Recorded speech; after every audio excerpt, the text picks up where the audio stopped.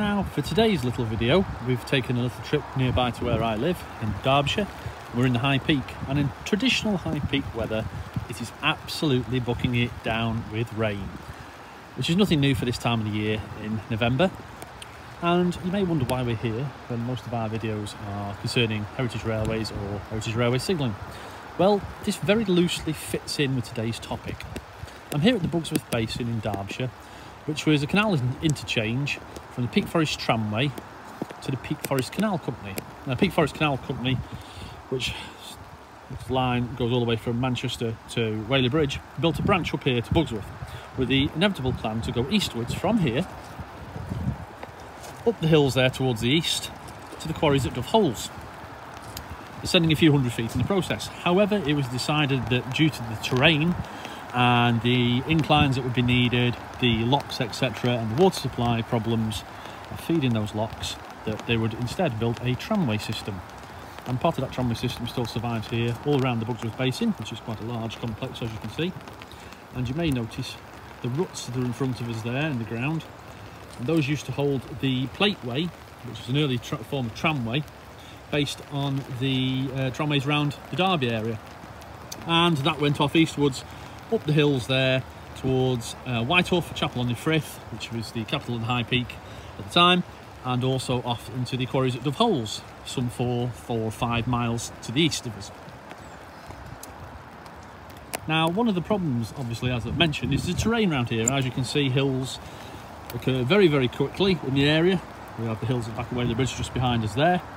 And whilst the canal and the railway could navigate some of these problems, once it got to Chapel on the Frith, it faced one major problem, and that was the incline up the hill of what we call the plane, spelt P-L-A-N-E.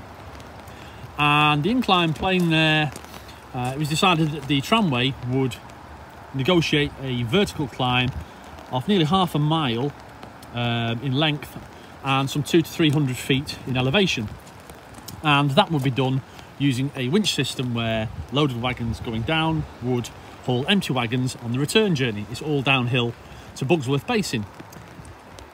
And the subject of this video is to look at the control measures that were put in place for that, for what we could call one of the earliest signal boxes in the country, because technically it did control the signal and it did control the wagons going up and down the plane. And we'll have a look at some of the wagons, some of the control systems and general area as such. Now, obviously, the last movement on the railway happened in 31st of July 1925, and that's a long time ago. It's over 100 years, so we're not going to see much evidence of what was left there. However, there is some photographs that give us some kind of a story as to what there was there at the time and what controlled the wagons up and down the inclined plane, and we'll have a look at that as we go along. Now, just one other little thing while we're down at Bugsworth, sheltering from the rain. Let's have a look at this small motif relief here of the actual Bugsworth Basin as it was. This model here shows us the incoming lines coming in from Chapel on the Frith and Whitehall at this end here, and the main route as we are here, we're actually at this location just here on top of this bridge, as you can see just here. And then the wagons would be discharged into various unloading methods that would then drop into the canal boats and be taken away to Manchester, northwest and beyond. So let's take a journey up to Chapel on the Frith and have a look at the inclined plane.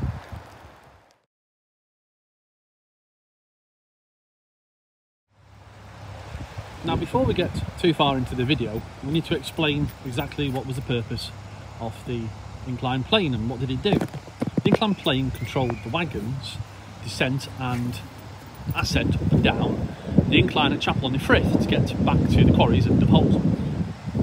Now, here's one of the replica wagons on display down at Bugsworth Basin.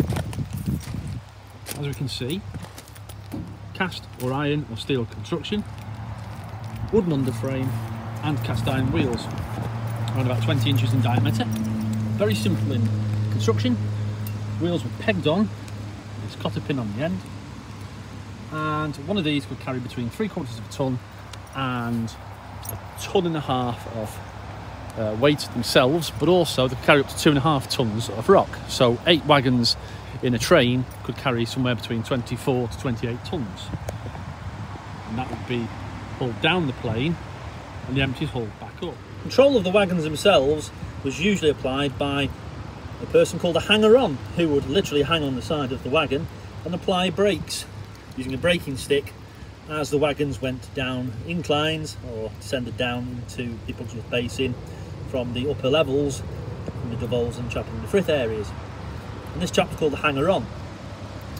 It was also known that in certain circumstances water could be applied to the wheels to lubricate them, however this was not normally done. And here in this display picture, which you can see here at Bugsworth Basin, you can see there's quite a few wagons there in a train going down the hill. Front wagon here, he's got his tub of water so he can apply that. And remember, each one of these is roughly holding, say, 2.25, 2.5 tons as a whole. So there's about 30-40 tons there, a few extras at the back. As I mentioned, the inclined plane would control the ascent and descent of these wagons. So at the top of the plane, groups of men would attach a rake of 8 wagons fully loaded together, and these would then be hooked to a chain attached to the rear. Now this is just a demonstration example, so it doesn't have that. That hooking chain would then be hooked off onto the chain or rope going up and down the plane, the inclined plane, and tied off with leather straps, much the same way that the Cronford High Peak attain the same for their railway wagons. And that would then allow some bite onto the chain or rope, so as the wagons descended they would grip that chain or rope going down. The full laden wagons on the way down would obviously pull up a rake of empty wagons on the way up, thereby a good use of kinetic energy, ensuring that nothing was wasted. What we have here on the side of these are some places where you can see where the brake sticks were applied, and as you can imagine it would be a pretty nefarious affair to do this, so the hanger-on was a very brave person.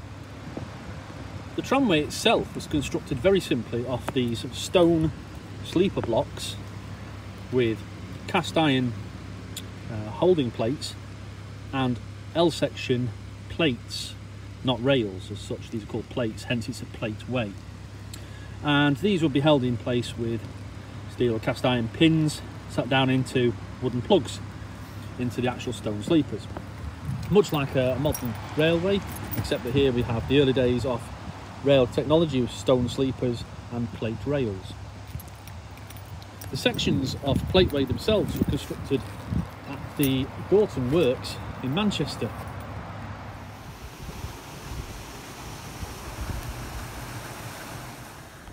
I'm here at Marple Locks, just a few miles further down towards Manchester than Bugsworth, and I'm here for a reason. When we consider how the tramway was built up the inclined plane, we need to understand why it was built up the inclined plane. Now we'll look at a little bit of the geography of that very soon, you'll realise why. But we're here at Marple Locks and I just want to show you something. Up there is Bugsworth. Down there is Ashton and Manchester.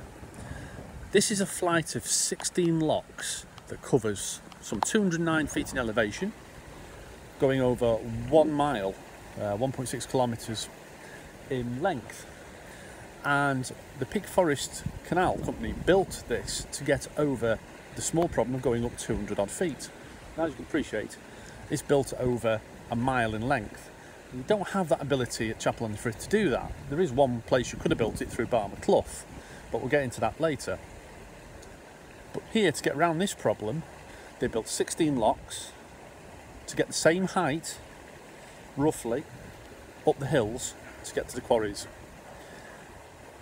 That's 16 locks worth of engineering. I mean, there's a butty boat here with a brand new lock gate to replace it. Now, the historical sources I've referenced to look at this video mentions that between 1796 and 1804, these canal locks weren't completed. There wasn't the money to build them. So instead, they actually built another tramway here to connect the bottom to the top locks. So the canal was disjointed, but to get around that problem, they had to build another tramway. And again, that would have to be an incline. Now, that's the first time in 40 odd years I've heard about this. So, was this another inclined plane with a brakeman's tower and some control system? It seems too steep to have been horse worked. who knows? But you can see the problems now when they reach Chapel in the Frith. It multiplies in height. So this small engineering feature that they'd already conquered, they then had to conquer again. So second time round they decided, no, we'll build a tramway, not the locks. It makes more logical sense.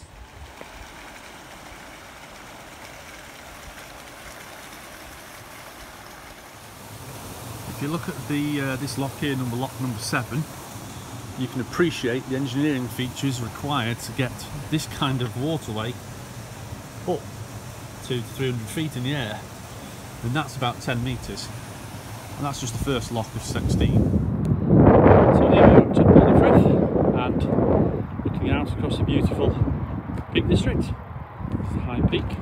What I want to show you is just over there, if you can just make out Chinley Viaducts, the Midland Railway Viaducts.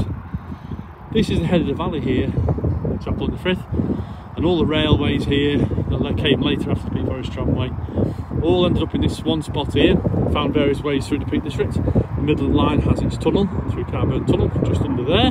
In fact, you can just make out there the first air shaft of the tunnel.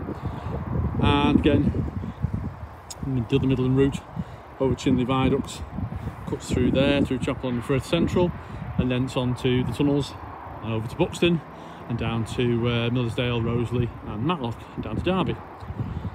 This wall you see behind us here is the top of the plain incline, and as you can see, it's quite a formidable bit of dry stone walling. That there's the top of the plain. The buildings now occupied up there were the stables and the workshops for the Peak Forest Tramway. Again, all this is now private property, but we'll have a look from the top of the plain looking down in a bit. There's a public footpath just there we can see. Right down there at the town end, you can just make out, just down there, that's the town end of the bottom of the plain.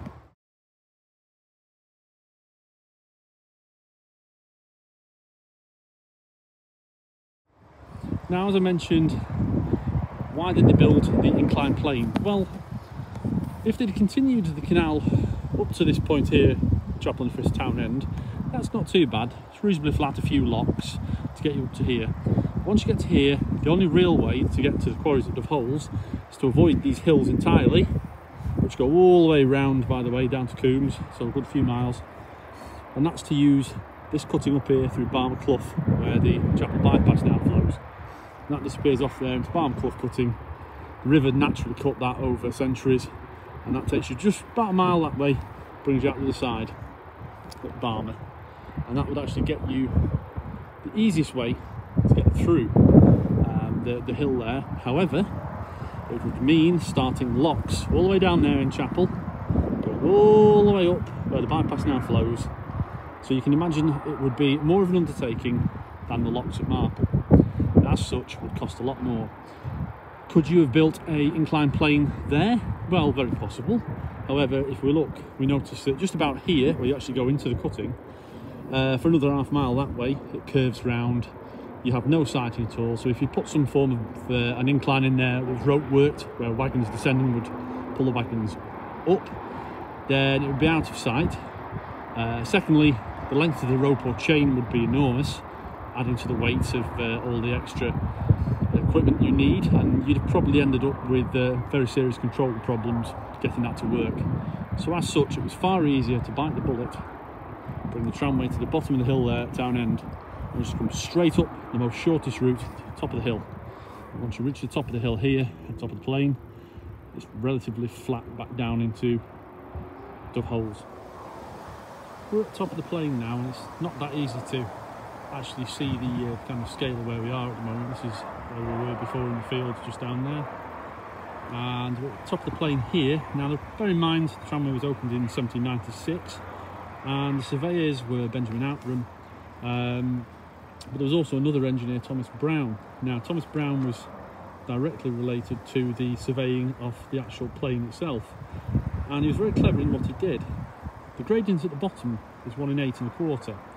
The gradient at the top is 1 in 6 1/4, and it's listed that it had two purposes for doing this. The first was to reduce the action of wagons going up over the top, so it slowed them down effectively just as they were coming to the top. and the second, it balanced the weight of the chain and the wagons going down. Remember I mentioned that they sent them down in teams of 8, pulling empties up, so you'd have to balance them up. The top of the plane itself, the buildings behind me, they had 3 sets of stop blocks to ensure that nothing rolled away until it was actually needed.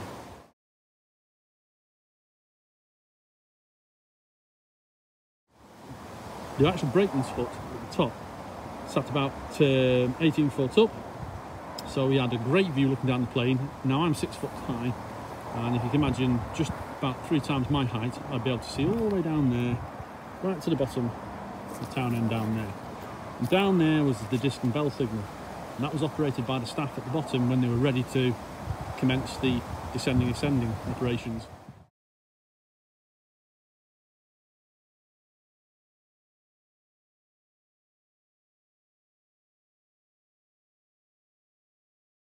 And that was a red disc, white disc, which would be turned so that the guy at the top of the plane could see that. And we've got a great view here, you can see it. And on misty days, they had a bell to work as well. I'm not quite sure whether that would have actually worked, because looking up here now, I can hear all the traffic of the bypass, but I can't hear anything from down below in town. The brakeman's hut itself also had a pulley block, which was attached to a lever that was about 15 foot long. So not only had you got all the action off the 15-foot lever, but you also had the pulley as well to give it even more weight.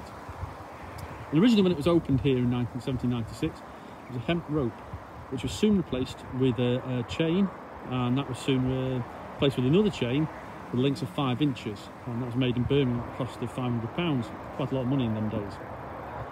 Records again suggest that about 1817 and 1831, chain was replaced again, so it was obviously getting worn. And the chain at the time weighed around 5 tons. It was guided initially by wooden rollers, but as these wore out, it was decided to put steel rollers in. By that time, production of steel had got a lot easier to make, and it reduced the friction as well. The brakeman's hut itself had a big drum where the rope went around 1.5 times, and then had a band brake on the outside of that, which was wood. And the band brake was designed so that the grain of the wood would actually bite into the rope or chain. So it's some clever design in that. Again, the top of the plane is about 209 feet above town end, and as we mentioned, the empty wagons were pulled up by the full wagons going down. So you'd have a bunch of guys at the bottom there making sure that you could drop the wagons off, and a bunch of guys at the top who would hook them onto the actual rope itself. And how that was done was very similar to the Cromford High Peak Railway, where you tied smaller chains around the bigger chain to start with, almost like a plait, and then tie that off with smaller bands as well at the end, so it bites into the rope.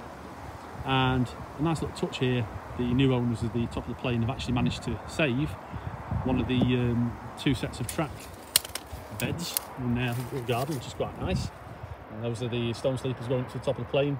That was just behind us, so that's quite a nice little trip. The tramway itself was double track throughout, except for 2 small portions. The first small portion you can't really see, is just on the town end road bridge there. We'll get a shot of that later, where it goes to single track. And then the other shot, just out of sight, you can't really see again, Stoddart Tunnel, which is on the English Heritage's 3rd oldest railway tunnel in the UK. That was single track as well.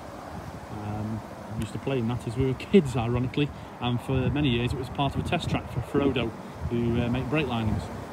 So today, what can you see? Not much. It's mostly abandoned on the plane. One of the things we did discover as we were kids, and I now realise what it was, we used to call it a tombstone. Just halfway down is a milepost. Again, like most modern railways, you have mileposts and gradient posts. The early days of Peak Forest Tramway, they actually had mileposts. 10-mile post, as we saw earlier, was at lock number 7 down at Marple Locks, and there's another milepost here, I can't remember what it is now, milepost 17 or something, and that sits there, and that is listed on the documents. So again, you can't really appreciate the distance here, but again, 209 feet in elevation, it's quite... This is town end, and you would never know the tramway was here now. This is what's left of the old bridge on one side of the road, where Street Crane occupies the factory now. That was where that picture we saw of the hanger-on at Bugsworth basin was shot. So cameraman was down there somewhere near where that white tent was. But you never know, top of the plane, bottom of the plane, sorry, was here anymore. It's all been built on this side of the road now. There's houses both sides.